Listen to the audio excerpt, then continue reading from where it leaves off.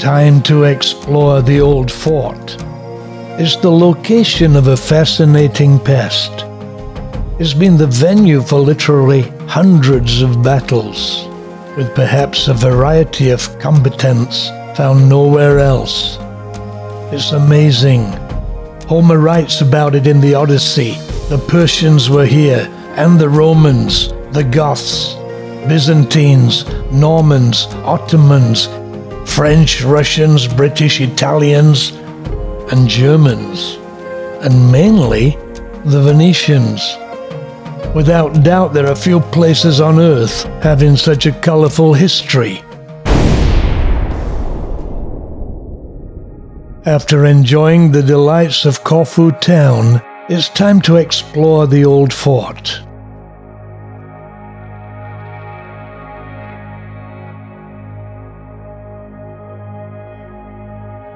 The fortress is built upon the headland which in former times housed the old town of Corfu. It gets its western name from the twin peaks of this fortress. An old map depicts it.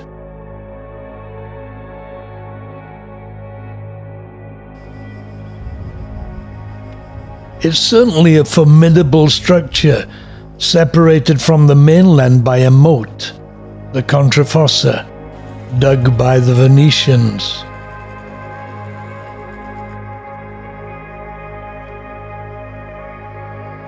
The entrance is an elaborate archway.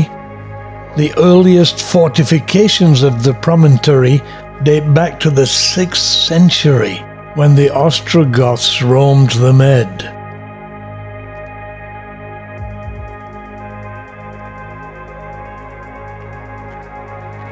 The Venetian cannon, however, are later additions, aimed at stopping the Ottoman Turks,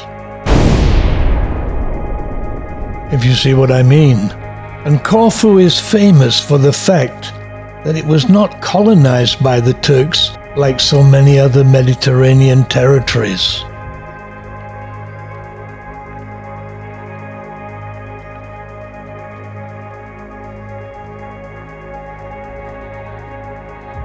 We plan to climb to the top, through numerous archways and tunnels, walking through history, so to speak.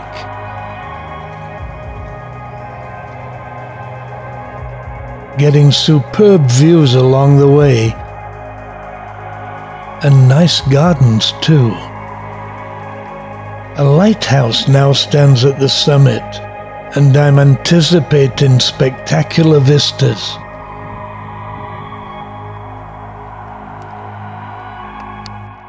At the top, among the cacti, are superb views in every direction.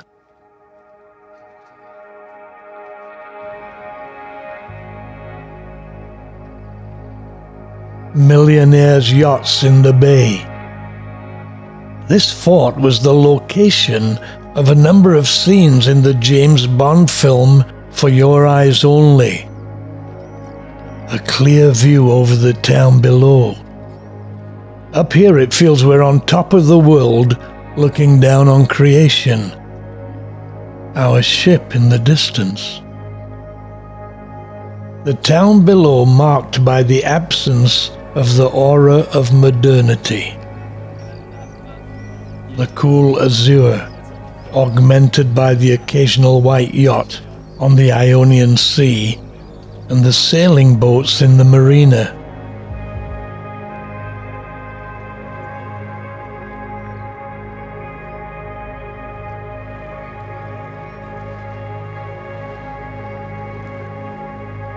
The presence of the past, intensified by the ruins of yesteryear.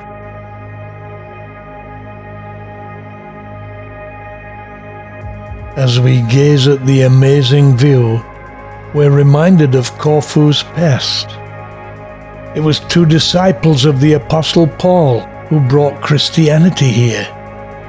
Napoleon conquered it. Suleiman the Magnificent failed to conquer it. And Prince Philip a great-great-grandson of Queen Victoria, was born here. Having said all that, it's clearly Greek, known in Greece as the Castle City, but with a hint of Venice. After the exertions of the climb, it's time for a drink and an opportunity for Rachel to write her postcards as we enjoy a beautiful view. Then it's time to return to the ship, past the World War II memorial.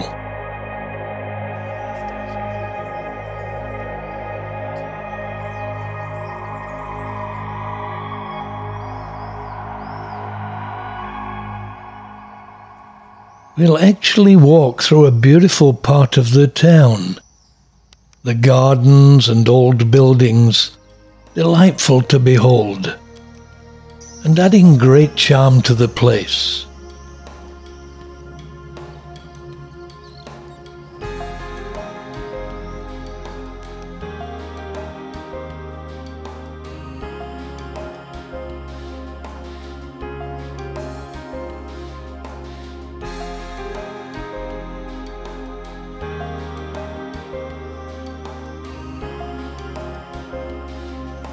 Our walk back takes us along the coast, people enjoying the beach and reminding us that this island has other facets that we were unable to explore.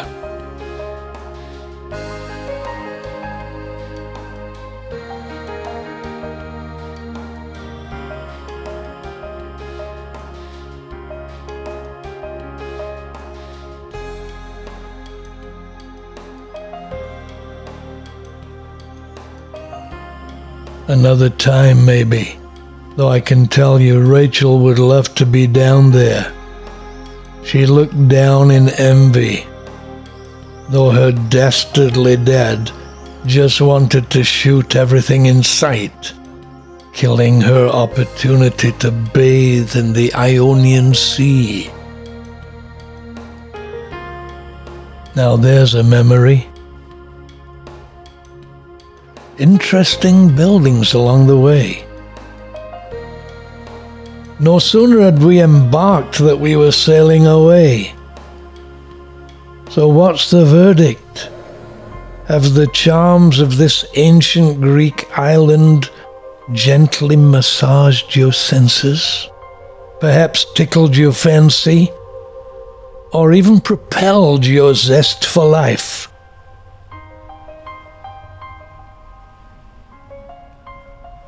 It's with great pleasure that we sit and wave our farewells, having explored, taken in, observed, and enjoyed this unique island.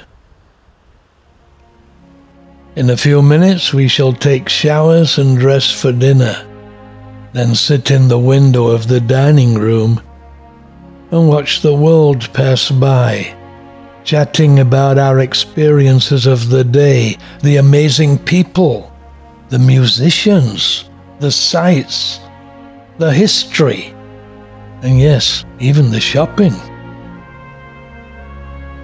It's been a wonderful day, and as Socrates said, wisdom begins in wonder.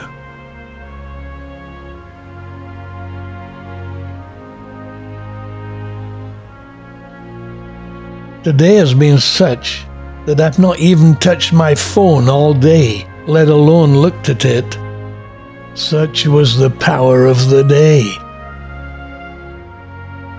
Oh, for more days like that.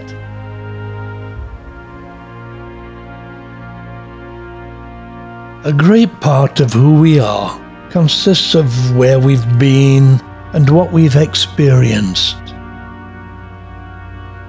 So Rachel and I were enriched today, and as we sail away, we both have that good to be alive feeling.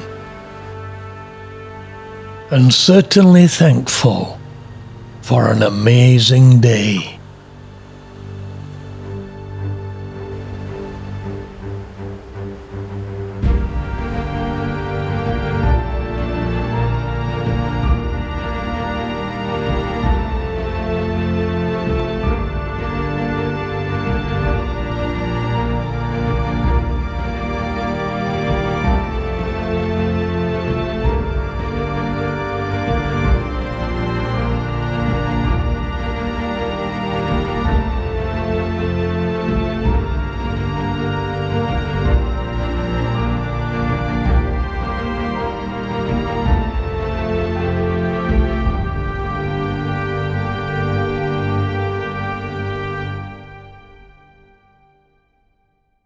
Next time.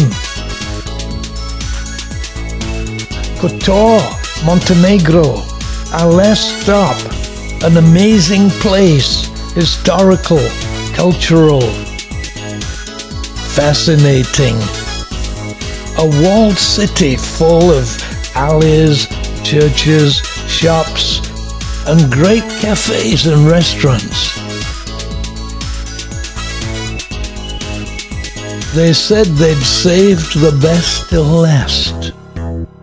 And you'll probably agree. Don't miss it.